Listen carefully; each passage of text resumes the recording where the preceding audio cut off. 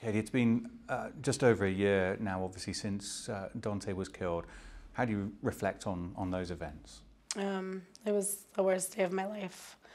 I look back to think that my whole life was changed in just not even matters of minutes.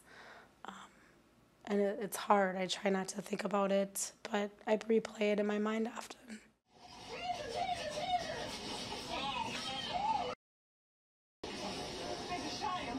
You've obviously seen the footage. What did you think when you saw that chain of events as to exactly what happened? During trial, is the first time I really watched that. There was a few clips played on the news, and every time it would come on, I couldn't bring myself to look at it, but I felt like it was my obligation to get justice for Daunte, to watch it during trial. And when it was replayed over and over again, I was just in disbelief, and I just was in shock. I didn't know what to think. I just knew that my son was scared, and he was bleeding out in a car, and nobody helped him. In terms of Kim Potter, she was sentenced to, I think, 2 years, 16 months in prison. What did you make of that trial? What did you make of that sentence?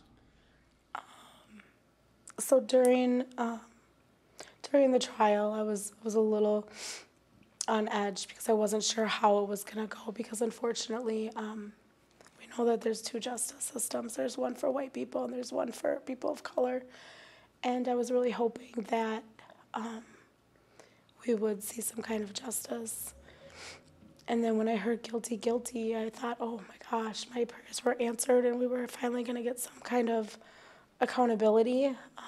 But then when it came down to the sentencing, I was angry, I was mad, I was sad, I was frustrated. There was so many emotions that I just couldn't even describe, but anger was one of them.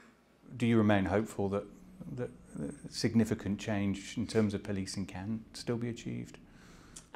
I have to remain hopeful. My son's blood is in this resolution.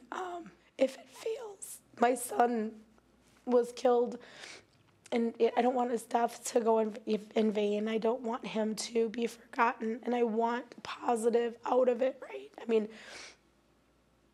it helps us as mothers that has lost a child to be able to have something good come out of it, because it gives you some sense of comfort. So I will put my blood, sweat, and tears into that resolution to make sure that change happens, because Daunte's name is on it.